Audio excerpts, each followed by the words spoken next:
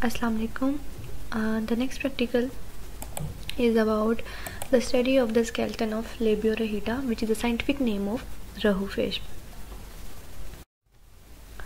The endoskeleton of Labeo rohita is a completely ossified and form the framework of the body which support the body organ. It is divided into the axial skeleton and appendicular skeleton. The axial skeleton, which include the skull, vertebral column and the ribs, and the appendicular skeleton, which include the girdles, which is the pelvic and pectoral girdles and the fins. Skull of Labeo rohita is extremely complex structure which composed of many membrane, dermal bones and cartilage bone. Skull is divided into the cranium. Cranium is a part of skull which includes the brain and paired with the olfactory, optic and auditory capsule and the visceral or branchial arches. Visceral arches are loosely attached with the skull. Visceral arches actually the pieces of cartilage and the bone which support the pharyngeal region and also help to attach the jaw with the skull. The four regions in a skull which are recognizable. The first is the ethmoidal region, second is the orbitotemporal region, otic region and the occipital region. Ethmoidal region include the ethmoidal bone which is present upper part of the nasal cavity and the nasal septum. Orbitotemporal region which is present in front of auditory region. Otic region is responsible for hearing and equilibrium. Occipital region present at the posterior part of the skull and it related with the vision and the visual perception.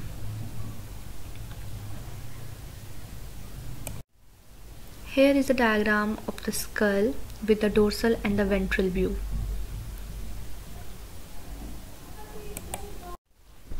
Next is the vertebral column. The vertebral column is differentiated into the distinct bony vertebrae. It is divided into the anterior and posterior region.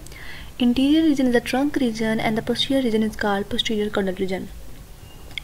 Below is the diagram of both these regions which include neural spine, neural arc, neural canal, post-zygopophysis, zygopophysis, centrum, hemal canal, hemal arch, hemal spine and hemal connection.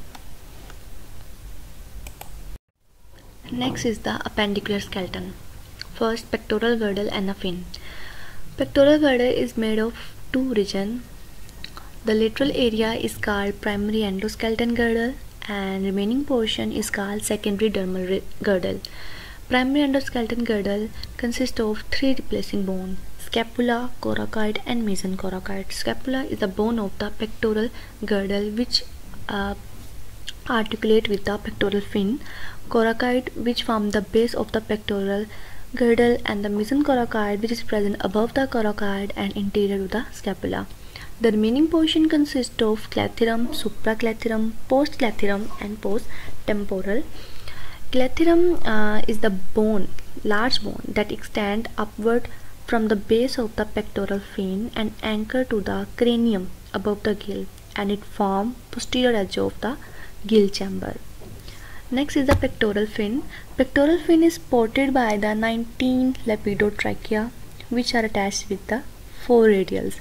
Lepidotrachea is the dermal elements which present at the distal margin of the bony fish fins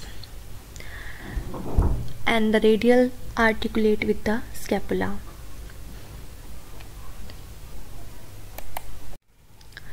Here is the diagram of pectoral girdle.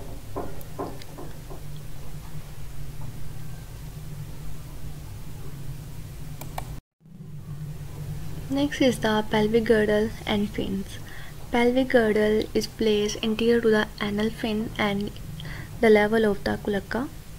Like pectoral girdle, pelvic girdle also form of two similar halves and each half is form of pelvic bone and pelvic cartilage. Next is pelvic fin. Pelvic fin is supported by 9 lepidotrachea and the 3 radials.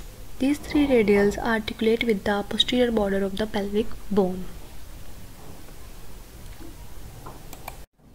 This is the diagram of pelvic girdle which include pelvic bone, pelvic cartilage, radials and on the right side it have pelvic fin. And this is all about today's lecture. Thank you.